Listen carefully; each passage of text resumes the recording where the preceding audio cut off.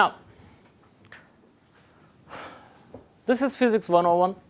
What we're going to study generally in this course is Newton's laws and mechanics. I think a lot of you are already in the physics department, so I don't have to justify why you take this course, right? How many physicists are there here? Excellent. How many chemists? Great. How about engineers? Okay. Anyone from architecture? Just two. Okay. Anyone who I haven't mentioned? This department? Okay. So basically, all of you have some aspiration to be a scientist or an engineer. This course. And what started this whole adventure, if you want, the adventure of science, is what Newton did. Okay, Newton's laws. And what he actually showed the world is that if you use mathematics to describe nature, come on in. If you use mathematics to describe nature, you actually are using the correct language. Mathematics apparently is the language to describe nature. You can write physical laws which are obeyed regardless of where you are. Earth's motion around the sun can be explained by the same equations for an apple to fall from the tree. That was the great discovery of Newton. He said there are universal laws which apply everywhere. So what we're going to do this term is quite exciting. We're going to study mechanics. We're going to understand these universal laws of motion. All right? So let me go quickly through the syllabus. This week we'll have some introduction. We'll talk about how to express numbers. We're going to talk about how to measure things, how to represent them. And then we'll study talking about motion. Practically until the first midterm exam, we're going to study Newton's laws. Okay, we'll talk about what they are, how to describe simple cases of motion. After first midterm, we'll talk about gravitation. And then we're going to reformulate Newton's laws in terms of conservation laws. We're going to talk about what energy is and why it's conserved and why this quantity helps us. Then we're going to talk about momentum, another conserved quantity. Then we're going to study rotational motion and another conserved quantity called angular momentum. And finally, the last chapter is oscillations. That's going to be it. Now, here's the textbook. Okay. As you see, it's a quite heavy textbook. Now, unfortunately, we're going to use a textbook-based homework system, which means you actually have to buy a copy of this homework, this textbook, to be able to register to the homework site. Okay. The details about how you're going to do this registration is inside the syllabus. I'm not going to go over this. Right. Let me also tell you one very important fact. There are 15 different sections of this course. About 800 students are taking this course. Okay? Which means there are 14 other lecturers like me. Okay? And the nice thing is that the only thing that changes from one section to the other is the lecturer. Everything else, the exams, the lab, okay, and grading is done centrally. So there is one person who coordinates this course. His name is Ahmet Eriş, Professor Ahmet Eriş. Okay. Any questions you have about the course, I'm not the guy to talk to. If you come to me, I'll say, that's the coordinator all the time. Okay. So about the running of the course, Ahmet Eriş is responsible. About the lectures in this room, I'm responsible. All right? Still, feel free to come and ask me questions. In the worst cases, I'll tell you to go to Ahmet Eriş. Okay? Are the groups recording? No, this is the only section that's being recorded. Okay? Which is not a good thing in some respects, and it's okay in some other respects. Okay? Now, what else? Let's go to something that's important for students, grading. So there are 2 midterm exams and 1 final exam. All of them is 20%. All right. There is lab work, which is also 20%. Now, labs will start, certainly not this week, but I think next week. Okay. How many of you have taken lab before? If you have taken the lab before and passed it, you don't have to take the lab again. You can actually apply for being exempt from this terms lab. Okay. But you do it as soon as possible. Make sure. I don't want to see someone at the end of the term saying, hey, I was exempt but didn't apply. That causes a lot of problems. Homework is 10%. Most of the syllabus actually deals with how you can log on to this Mastering Physics site and do your homeworks there. All right? It's going to be centrally graded. Another 10% is quizzes. And that's actually also one more thing that changes from section to section. In my section, there will be a quiz every lecture day, including today. So you will actually have 28 quizzes throughout this term. There are 14 weeks, 28 lecture days. So on our lectures are on Monday and Thursday. Every Monday there will be a quiz. Every Thursday there will be a quiz. Okay? And that constitutes 10% of the grade. So, I mean, one quiz by itself is not important. But if you miss enough of them, that's going to be quite important. All right? Another question. So today we are Yes. on what topic? On whatever I'm going to see fit. Okay? So it's at the end of the lecture. I'll determine the time again. So, good. How do we grade? How do we determine the letter grades? The answer is we don't. There is a nice computer program that does it. All of your grades are entered into this program, so you have 100% of the grade possible. And the computer program has these letter bins. So if you get exactly 85, you'll get an A. What happens if it's 84.99? A minus. So yes, we roll over to two significant figures, and we're going to discuss what that means today. Okay, what significant figures mean today.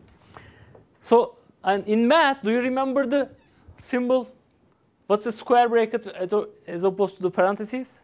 Square means included. It means 70 is not included. Okay, so that's what our grading scheme means. So this is not graded on a curve. This is a what's called a catalog course. Whatever letter grade you're going to get is only determined by your own performance in the course. Okay? Bilkent has a strange grade called FZ. What does that mean? It means if your midterm performance is not enough, you're not accepted to the final. You automatically fail the course without taking the final. I see a lot of scared people. Okay.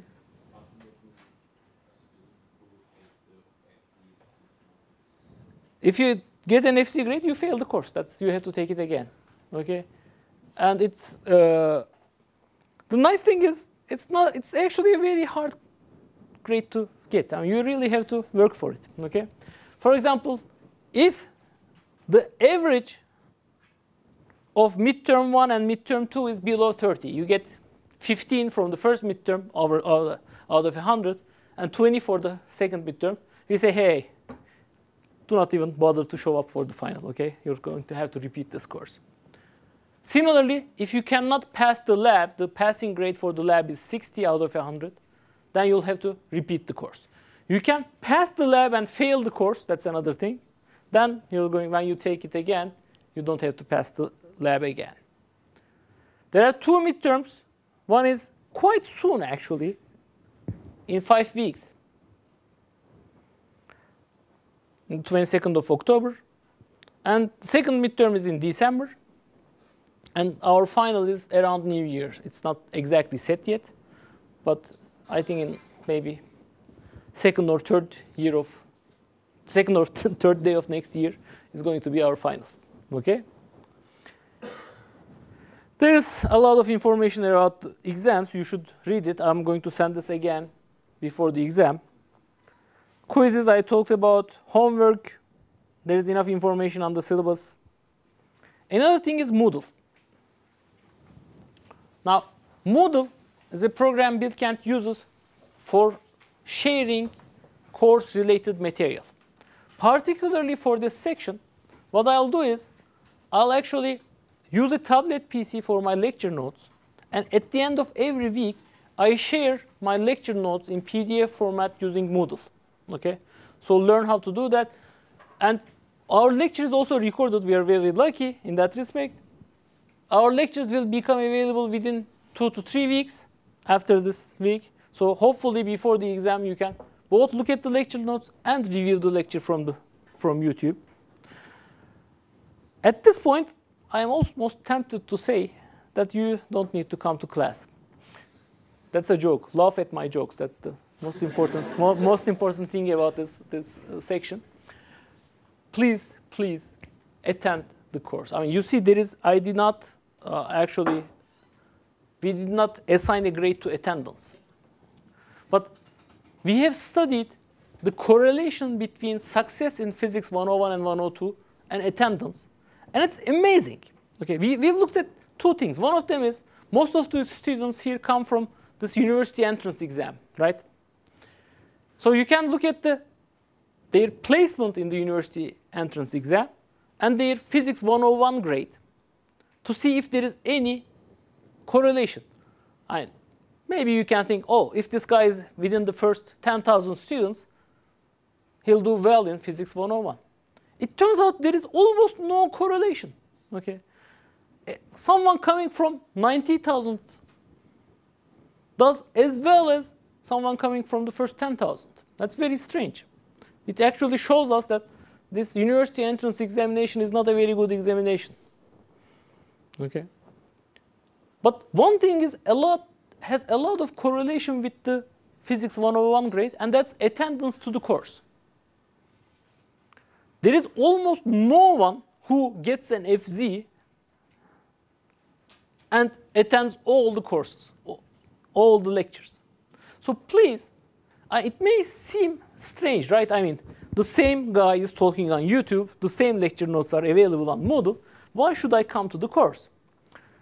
And the interesting thing to realize here is that it's not that I am actually talking here about physics that makes you learn.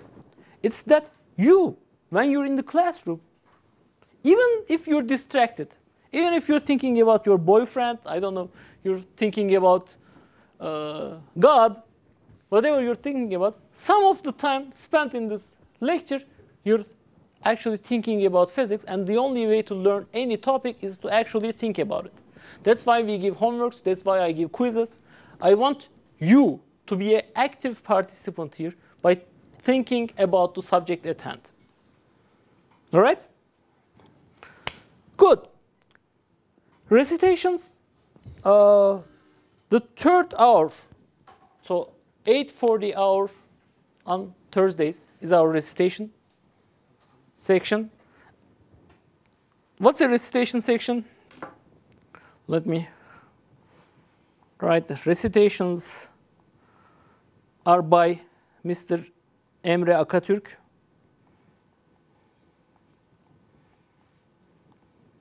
So, not the second hour, third hour every week. On Thursdays, 8:40. It's going to be in this classroom. What happens in the recitations? Emre will come here with a fixed set of problems, around 5 problems every week, which are about the topics of this week and are usually previous exam questions. So attending, I know it's very hard to wake up at 8:40. It will get progressively harder as we go into the term.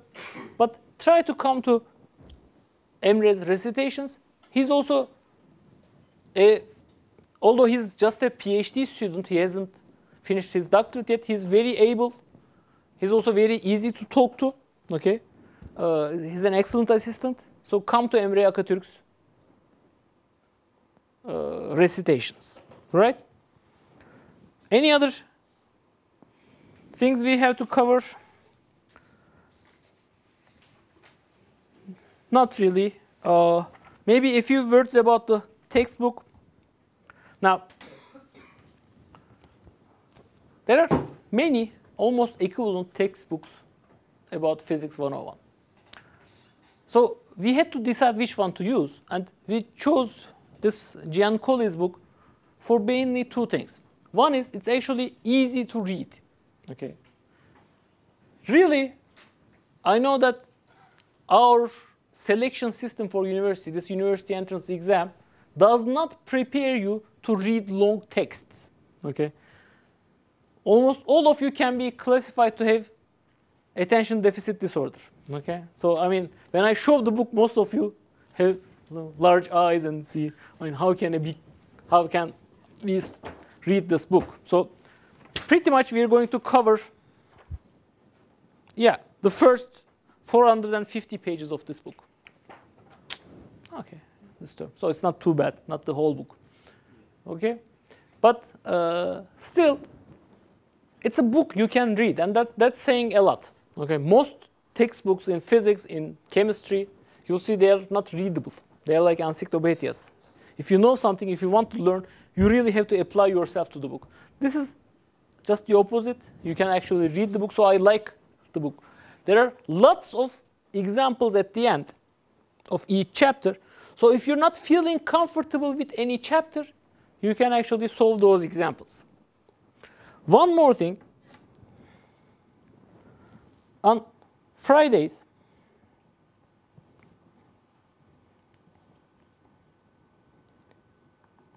(8:40 to 10:30) is my office hours.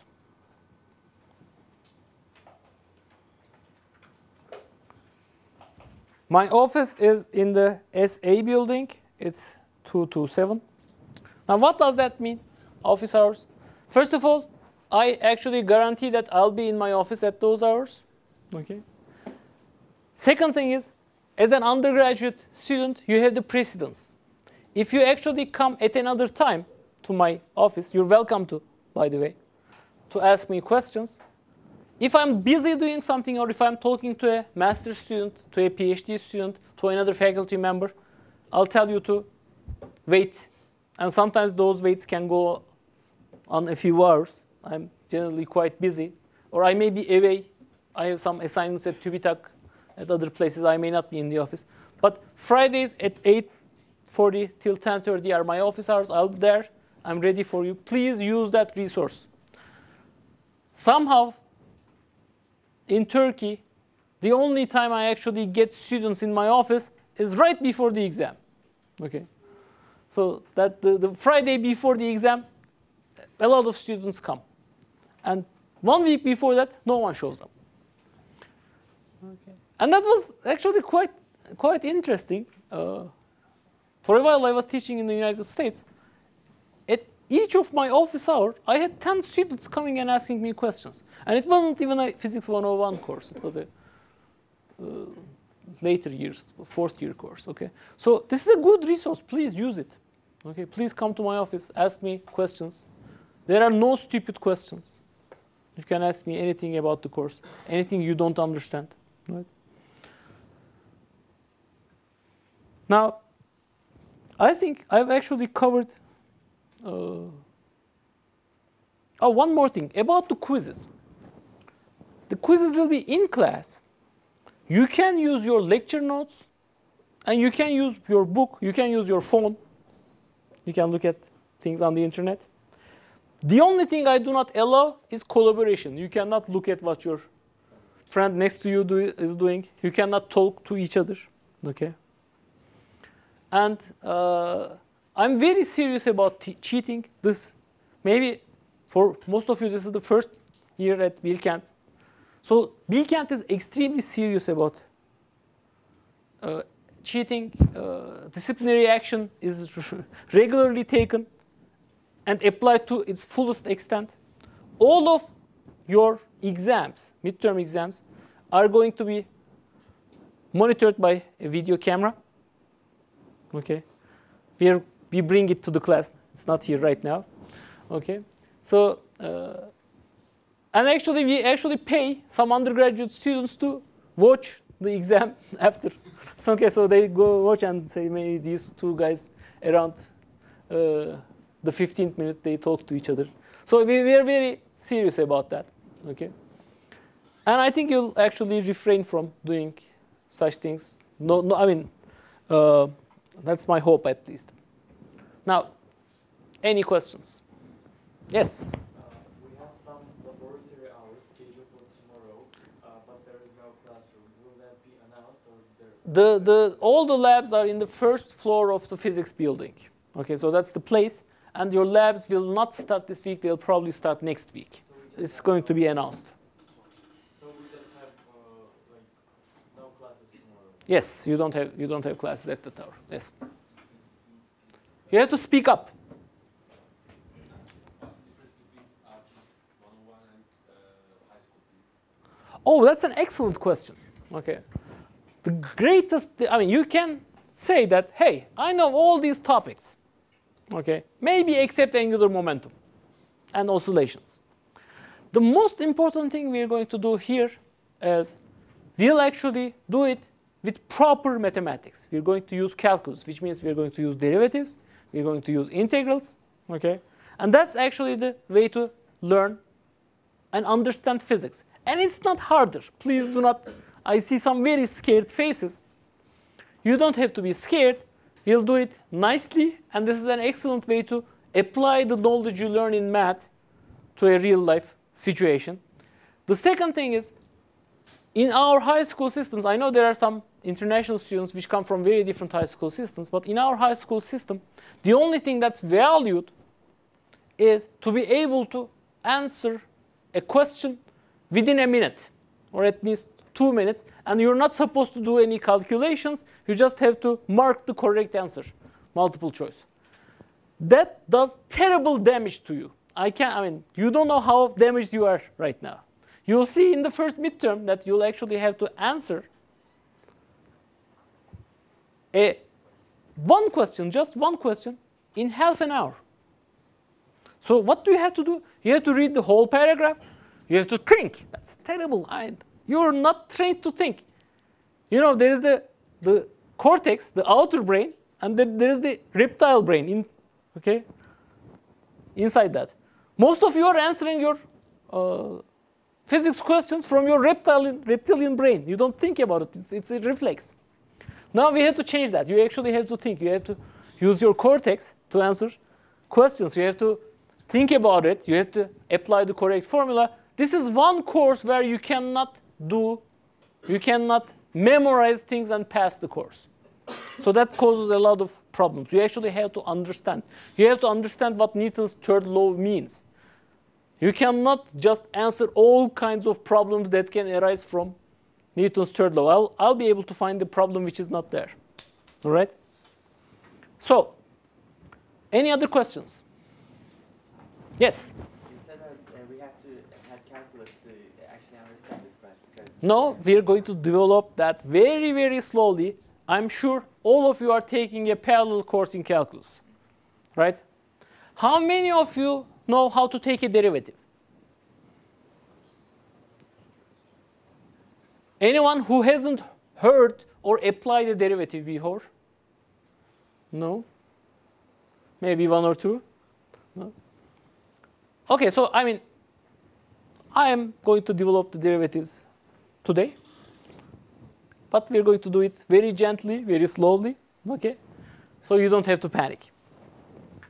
Any other questions? No? Okay. So let's start with our material. First, a few things which you probably know, but I should still mention is, let's talk about measurement.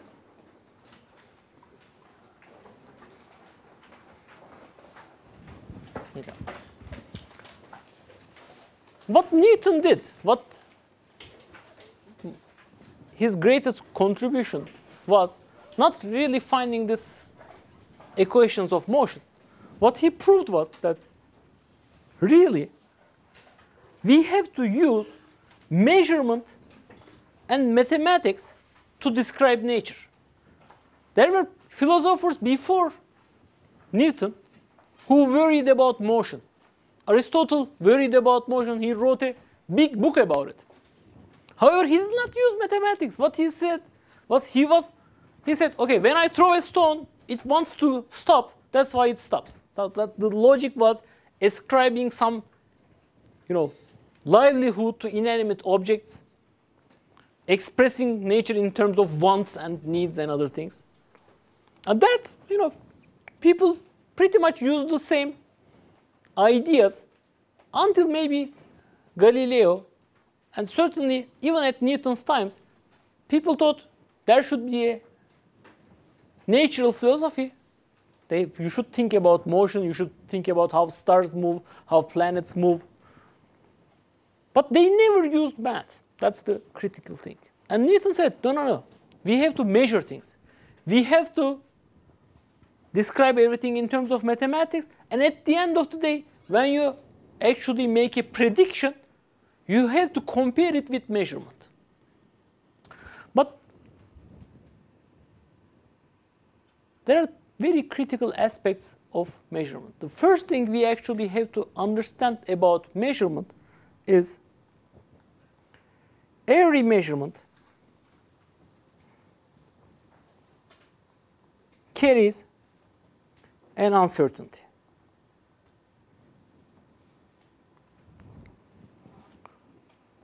What does that mean? Well, you actually intuitively know what that means. So this morning I stepped on the balance to see how much I weigh this morning. I read something like this, 83.4. So here are my feet. Okay, so you understand what this is, my balance. Now there's a critical issue here. So my weight is 83.4. Can I really say it's just 83.4? Well, obviously, if it's 83.48, my balance is probably not good enough to detect that. And actually, if you look at read the instruction book, it says certainty up to 0.1. So maybe what I should say is that my weight is 83.4 plus or minus 0.1. Okay. It's not because I'm a cheap guy and I actually bought a bad balance. Okay. Every measurement has an uncertainty associated with the machinery. And if you actually, some of you are physicists who are going to take quantum mechanics, you will see there are even inherent uncertainties in nature, but that's a topic for the third year or the fourth year. Nonetheless, every measurement carries an uncertainty. Now, how do we deal with this when we represent numbers? I also missed something very important here.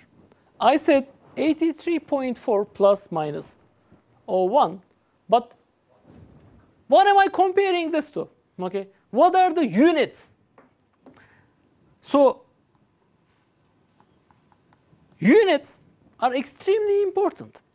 If I was just going to compare my weight with myself all the time, I could have any kind of unit I want. And actually, for a long, very long time, there were no fixed system of units. Okay? In the Ottoman Empire, the unit for weight was okka. Okay? Okay, that's fine. You can have a different set of units. But the okka in Istanbul was not the okka in Cairo. Even if you have two merchants in Istanbul, they use different okkas. Okay, that's terrible. And I cannot do science with that. Then I would not be able to compare my measurement with a measurement done in the United States. What is needed is a system of units that actually forms the basis of measurement. And in the system of units we actually use, we always give out, whenever I actually quote a number, I always quote it with whatever units I am using. Okay? And for mass, that unit is kilogram. Now, here is something which may be a little bit surprising to you. Okay. There are infinitely many physical quantities you can think of. For example, let's talk about mechanics. Maybe you remember from high school, there is momentum. Okay. There is pressure. There is kinetic energy. Do I need to invent units for all of them? Do I need to define units so that everyone agrees on the same measurement for kinetic energy, for example? It turns out nature is much kinder. For mechanics, there are only 3 basic units that you need to define. If you actually know how to measure time, length, and mass, these are the basic units. If we agree on definition of all these 3, then we can actually agree on the measurement of all physical quantities related to mechanics. Now, here's a controversial question. Why is this 3? Why are there just 3 basic units? This is for those of you who are interested in. I'm not going to take any answers. Okay, I just want you to think about this. Does it have anything to do with that we are living in 3 space dimensions? For example, that's one thing I want you to think about. Okay. The question is, why are there only 3 basic units for mechanics? Why don't I have another unit I need to define? Because I'm claiming something very interesting. I'm saying I will measure time in seconds, length in meters, and mass in kilograms. And anything else, any other physical quantity related to mechanics, I can express in terms of just these 3 basic quantities. For example, what did I say? I said momentum. We're going to see what this is. Momentum. When I use a bracket like this, momentum is, do you know what was the definition of momentum? Okay, it's going to be mass times velocity, which is going to be kilogram meters per second. It's expressed in terms of just these 3 basic units. Similarly, what is kinetic energy? It's going to be kilogram meter square per second square. Because I remember it's 1/2 mv square. That's how I say. Question? What about temperature? Excellent question. We are going to see, you're right.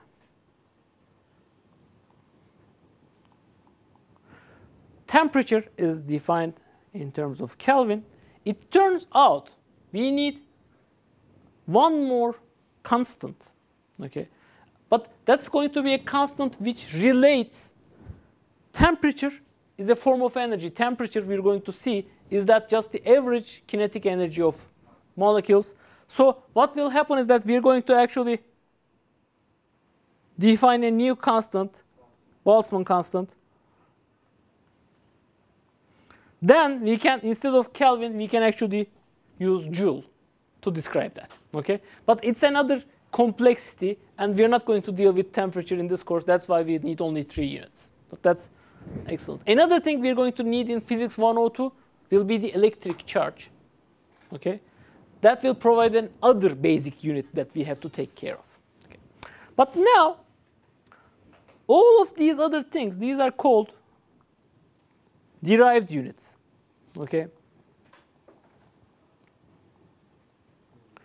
Even if we give them a name, for example, we'll sometimes give a name to the unit for force. It's going to be newtons. But that's just a shorthand. What newtons is a kilogram meter per second square. Okay? All of these other units. For pressure, it's Pascal, but Pascal is just force per unit area, newtons per meter square. So it's kilogram divided by meter divided by time second square. Okay? So this is actually something interesting about nature. It requires deeper thought. It requires the concept of conserved quantities. Maybe I will come back to this at the very end of the course. Okay, at the last lecture, we'll talk about why there are 3 basic units for mechanics. Good. Now, as I said, for a long time, people actually had different units. In Ottoman Empire, it was the oka. In London, in the British Empire, they had imperial units. And that actually had something really funny, at least in the Middle Ages. There is the unit of feet. Maybe you actually heard about it. That was really the length of the king's feet. So the king died, a new king comes, feet changes. Similarly, an arm gives you yard, something like that. That's a terrible way to fix things. Okay? Question? Exactly concerned because, for example, feet is the only feet that the king's feet. Well, so imperial units has changed a lot over the years. We can't maybe talk about that. But maybe we shouldn't, right? It's a terrible thing to fix units on a person. It's, actually what we want is something universal. How can we actually find a universal way of describing these units? The first effort was after French Revolution. People said, hey, this is terrible, the way we are actually using units. Let's convene together. Let's actually decide on units. They've come up with the metric system. The first way, let's start with time. Let's start with the second. The first definition is that, hey, they said, Earth's rotation around itself, so a day is something constant. It's measurable everywhere on Earth. So why don't I actually divide a day into 24 equal hours, each hour into 60 equals minutes, and each minute into 60 seconds. And that will be my definition of time. So, okay, so that was the first definition. But now I'll actually give you, and I actually have to read this. You'll see why. I'll give you the definition of second.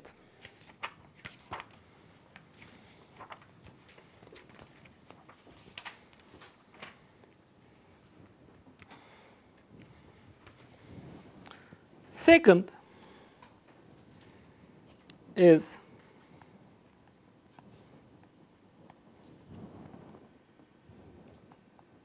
the time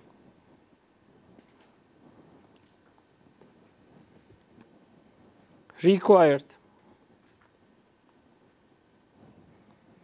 for 9,192,631,770 oscillations of cesium atoms fundamental excitation.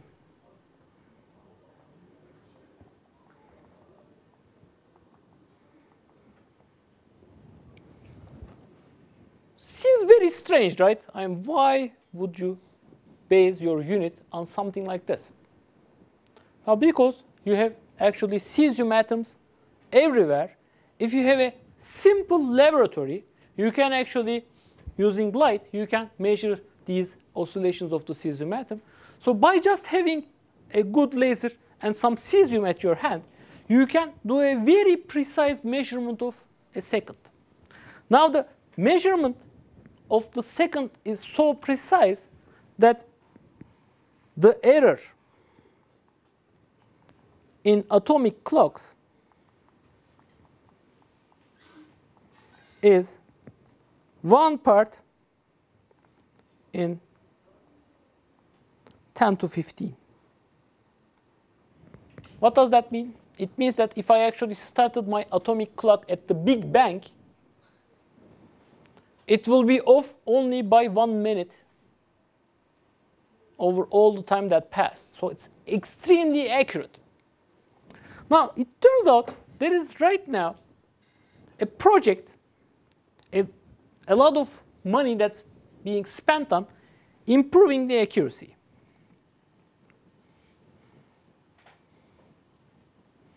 That's the goal, accuracy, to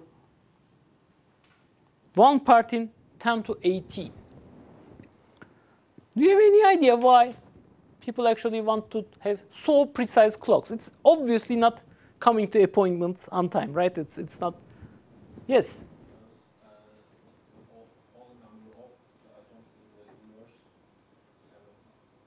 Nope. There are some precise experiments that need precise time. That's one, obviously, the more precision you actually have in time measurement, you'll have other precisions in other measurements. And about that, yes, again? Nope, nope. It's actually something very useful, yes. Improve uncertainty Of what? of the measurement of time. Yes, that's the, but I mean, if we actually, that's what we want to do. But why do we want to do that? I'm telling you, a lot of companies are actually pouring money into this research. Why would you actually want to improve measurement of time with more accuracy? How can you make money out of that? Is it related to technology? Which technology? There is a specific technology. No, it's not. How many of you have smartphones? Like almost everyone.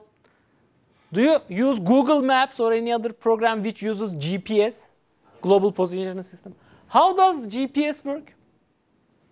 There are satellites around Earth. And do you know what those satellites have? These satellites actually have very precise clocks in them.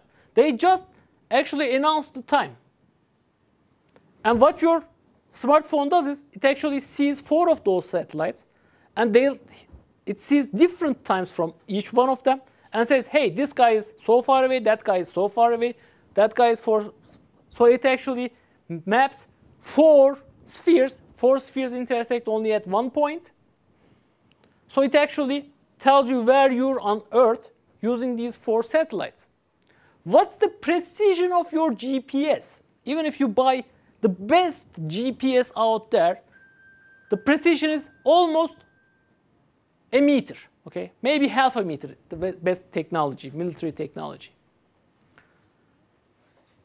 Now, what happens if I actually improve the measurement of time by 1,000? 1 part in 10 to 18. If I go to that, it means I've reduced the uncertainty in my time measurement. I have reduced the uncertainty in my length measurement, right? Because time for the signal to come from the satellite to me is just speed of light times this uncertainty in time measurement, which means GPS now can have 1 millimeter of accuracy. Why would you want GPS to have 1 millimeter of accuracy?